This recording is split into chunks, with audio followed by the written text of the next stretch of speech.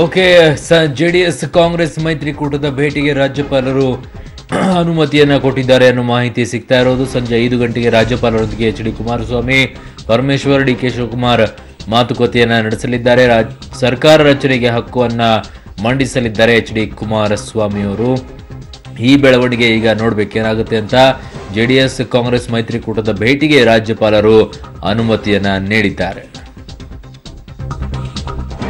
ಬನ್ನಿ, ನನ್ನ ಸಹೋದ್ಯೋಗಿ ಮುರಳೀಧರ್ ಈಗ ನನ್ನೊಂದಿಗೆ ದೂರವಾಣಿ ಸಂಪರ್ಕದಲ್ಲಿದ್ದಾರೆ. ಮುರಳೀಧರ್, ಕೊನೆಗೂ ಅನುಮತಿಯನ್ನ ಕೊಟ್ಟಾಗಿದೆ ಅಲ್ವಾ? ಹೌದು ಅರುಣ್. ಏನಂದ್ರೆ ಈಗ ಸಂಜೆ 5 ಗಂಟೆಗೆ ಭೇಟಿಗೆ ಅವಕಾಶವನ್ನ ಮಾಡಿಕೊಟ್ಟಿರುವಂತದ್ದು.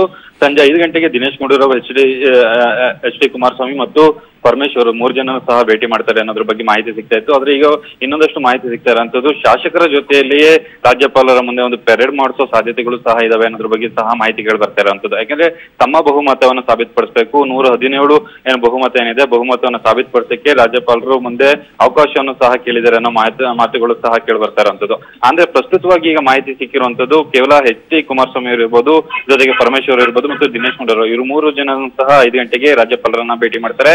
ಬಹುಮತ ಸಾಬೀತು ಮಾಡೋದಕ್ಕೆ ನಮ್ಗೆ ಒಂದು ಅವಕಾಶವನ್ನು ಮಾಡಿಕೊಡ್ಬೇಕು ಅಂತೇಳಿ ಮನವಿಯನ್ನ ಕೊಡೋ ಸಾಧ್ಯತೆಗಳಿವೆ. ಜೊತೆಗೆ ಯಡಿಯೂರಪ್ಪನವರು ನಾಳೆ ಪ್ರಮಾಣ ವಚನ ಸ್ವೀಕಾರ ಮಾಡ್ತೀನಿ ಅಂತೇಳಿ ಎಲ್ಲಾ ಕಡೆ ಸಹ ಮಾಹಿತಿಗಳು ಬರ್ತಾ ಇದೆ. ಆದ್ರೆ ಅಧಿಕೃತವಾಗಿಲ್ಲ. ಅವ್ರಿಗೆ ನೀವು ಮುಖ್ಯಮಂತ್ರಿಯಾಗಿ ಪ್ರಮಾಣ ವಚನ ಮಾಡ್ಲಿಕ್ಕೆ ಅವಕಾಶವನ್ನು ಕೊಡಬೇಡಿ ಅನ್ನೋದ್ರ ಮೂಲಕನೂ ಸಹ ಮಾಹಿತಿಯನ್ನು ನೀಡೋ ಸಾಧ್ಯತೆಗಳು ಹೆಚ್ಚಾಗಿರುವಂತದ್ದು ಅರುಣ್. ಬಟ್ ನನ್ನ ಸೋರ್ಸ್ ಅಲ್ಲಿ ಮುರಳಿ, ನಾಳೆ ಅನುಮತಿಯನ್ನ ಕೊಟ್ಟಾಗಿದೆ ಅನ್ನೋ ಮಾಹಿತಿ ಬರ್ತಾ ಇದೆ. ಕೆಲವರಿಗೆ ಈಗಾಗಲೇ ಮೆಸೇಜ್ಗಳು ಕೂಡ ಹೋಗಿದೆ ಅಂತೆ. ನಾಳೆ ರಾಜಭವನಕ್ಕೆ ಬನ್ನಿ ಅನ್ನೋದನ್ನ ಕೂಡ ಮಾಹಿತಿಯನ್ನ ಕೊಡ್ತಾ ಇದ್ದಾರಂತೆ. ನಿಜಾನ ಮುರಳಿ ಇದೆಲ್ಲ? ಅರುಣ್, ಇದನ್ನ ಸಹ ನಾವು ಸಹ ಚೆಕ್ ಮಾಡಿದ ಸಂದರ್ಭದಲ್ಲಿ ಇದು ಬಿಜೆಪಿಯಿಂದ ಅಧಿಕೃತವಾಗಿ ಬಂದಂತ ಅಂದ್ರೆ ಮೆಸೇಜ್ಗಳಲ್ಲ ಮತ್ತು ಮಾಹಿತಿಯೂ ಅಲ್ಲ. ಇದು ಕೇವಲ ಅವರ ಕಾರ್ಯಕರ್ತರು ಇರ್ಬೋದು, ಅವರ ಬೆಂಬಲಿಗರು ಹರಿದು ಬಿಟ್ಟಿರುವಂತಹ ಮಾಹಿತಿ ಮತ್ತು ಮೆಸೇಜಸ್ಗಳು ಅನ್ನೋದ್ರ ಬಗ್ಗೆ ಈಗ ಹೇಳ್ತಾ ಇದಾರೆ. ಅಂದ್ರೆ ಅಧಿಕೃತವಾಗಿ ಬಿಜೆಪಿ ಕಚೇರಿಯಿಂದ ಬಿಡುಗಡೆ ಆಗಬಹುದು, ಇಲ್ಲಾಂದ್ರೆ BS ಯಡಿಯೂರಪ್ಪ ಅವರ ಬಾಯಿಂದ ಆದ್ರೂ ಹೊರಗಡೆ ಬರ್ಬೇಕು, ಇಲ್ಲ ಪ್ರಕಾಶ್ ಜಾವಡೇಕರ್ ಅವರಾದ್ರೂ ಸಹ ಮಾಧ್ಯಮಗಳ ಮುಂದೆ ಹೇಳ್ಬೇಕಿತ್ತು.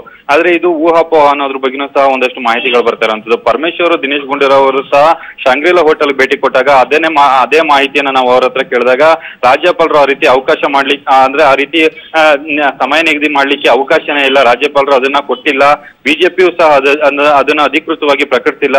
ಆ ಸಂದರ್ಭದಲ್ಲಿ ನಾವು ಅದ್ರ ಬಗ್ಗೆ ಮಾತಾಡೋದಿಲ್ಲ. ಅದ್ಯಾವ ರೀತಿಯಲ್ಲಿ ಯಡಿಯೂರಪ್ಪನವರು CM ಆಗ್ತಾನೆ ಅನ್ನೋದನ್ನ ನಾವು ನೋಡ್ತೀವಿ ಅಂತೇಳಿ ಪರಮೇಶ್ವರ್ ಒಂದು ಸವಾಲನ್ನು ಹಾಕಿದ್ರು. ಇದನ್ನೆಲ್ಲ ಸಹ ಡೆವಲಪ್ಮೆಂಟ್ ಗಳನ್ನ ನೋಡಿದ್ರೆ ಅಧಿಕೃತವಾಗಿ ಮಾಹಿತಿ ಹೊರ ಬರೋ ತನಕನೂ ಸಹ ಯಾವ್ದು ಸಹ ಕನ್ಫರ್ಮ್ ಇಲ್ಲ ಅರುಣ್. ಬಟ್ ಬಿಜೆಪಿಯ ಕೆಲವು ದೊಡ್ಡ ನಾಯಕರೇ ಕೆಲವರಿಗೆ ಫೋನ್ ಮಾಡಿ ನಾಳೆ ಬನ್ನಿ ಅನ್ನೋ ಇದಕ್ಕೆ ಪ್ರಮಾಣವಚನಕ್ಕೆ ಕಾರ್ಯಕ್ರಮಕ್ಕೆ ಬನ್ನಿ ಅನ್ನೋ ಮೆಸೇಜ್ ಕೂಡ ಕಳಿಸಿದಾರಂತೆ, ಫೋನ್ ಮೂಲಕ ಹೇಳಿರೋದಂತೆ.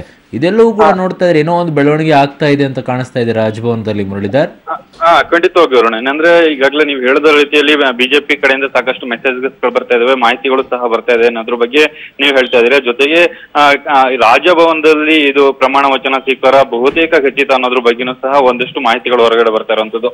ಜೊತೆಗೆ ಇನ್ನೊಂದು ಮಾಹಿತಿ ಪ್ರಕಾರ ಕಂಠೀರವ ಸ್ಟೇಡಿಯಂನಲ್ಲೂ ಸಹ ಪ್ರಮಾಣ ವಚನ ಸ್ವೀಕಾರ ಮಾಡಲಿಕ್ಕೆ ಏನು ಬಿಜೆಪಿಯ ಪ್ರಮುಖ ನಾಯಕರಾಗಿರುವಂತಹ ಅಮಿತ್ ಶಾ ಬರ್ಬೋದು, ಜೊತೆಗೆ ನರೇಂದ್ರ ಮೋದಿ ಅವರು ಭಾರತ ಪ್ರಧಾನಿ ನರೇಂದ್ರ ಮೋದಿ ಅವರು ಸಹ ಬರ್ಬೋದು ಅನ್ನೋದ್ರ ಬಗ್ಗೆನೂ ಸಹ ಮಾಹಿತಿಗಳಿರುವಂತದ್ದು.